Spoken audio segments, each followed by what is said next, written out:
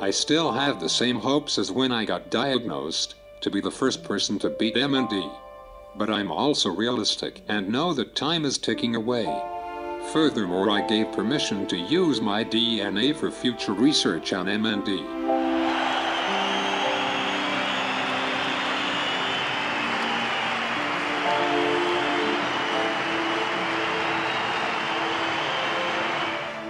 He was just a tremendous individual. You know, he fought bravely for a debilitating illness, and it just brings back some great memories. You know, you find it extremely difficult to talk about, you know, the recent times with Fernando, but just a great guy. He was a great football player. He's a fighter. He's a strong character.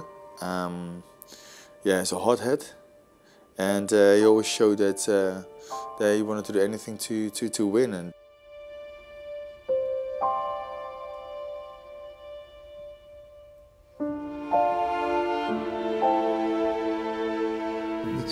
for me it's a little bit easier because all of the Dutch players are here, and the Dutch coach and the Dutch people are around the club, and the second of all the Champions League also attractive, and because of Glasgow Rangers is one of the biggest clubs I think in whole Britain or something like that.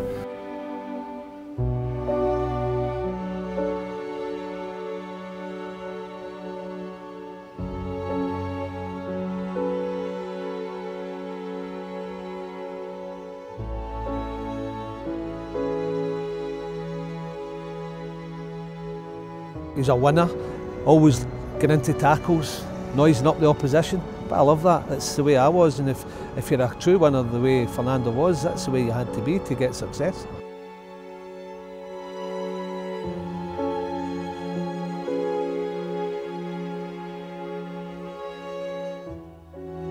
The former Rangers star Fernando Ricksen has revealed he's suffering from the muscle-wasting condition Motor Neurone Disease. During an emotional interview on Dutch television, the 37-year-old footballer clearly struggled to speak.